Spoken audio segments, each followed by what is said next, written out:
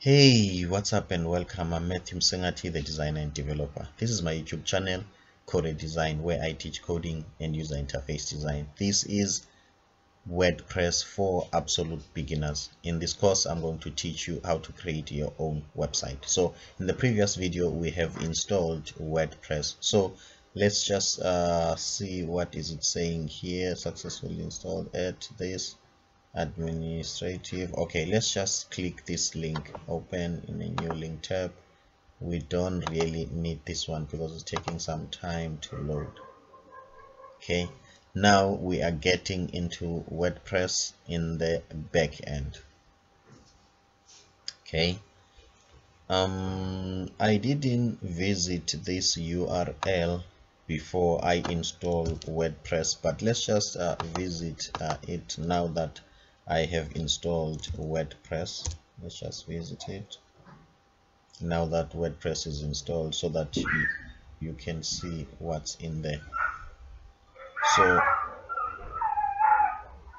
okay, my apologies about that background noise. Okay, so as you can see, this is what's in our website now.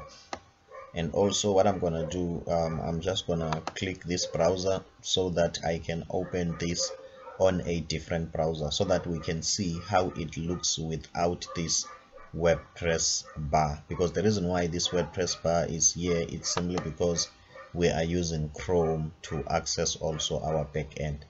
However, let's just get started, guys. This is WordPress. There is nothing more, nothing less. So let's just quickly talk about this part. Okay, so here if you have post, you can come here and make some changes in your post.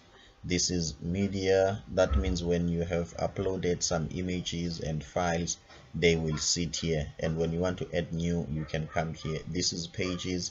This is where you will manage all your pages, all your website pages. Comments, I think this one, it relates to a blog. I've never used this part. I've never created a blog on WordPress before. I've been creating websites only. And then here, appearances, this is where you customize the theme when you've installed the theme.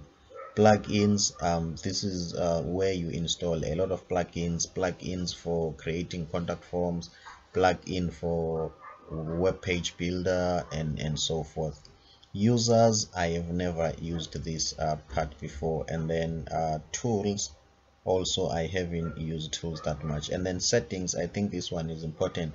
This is where you customize some settings about your whole website in terms of what's the name, the tagline of the website, which page must load first. Otherwise, guys, I think that's about it.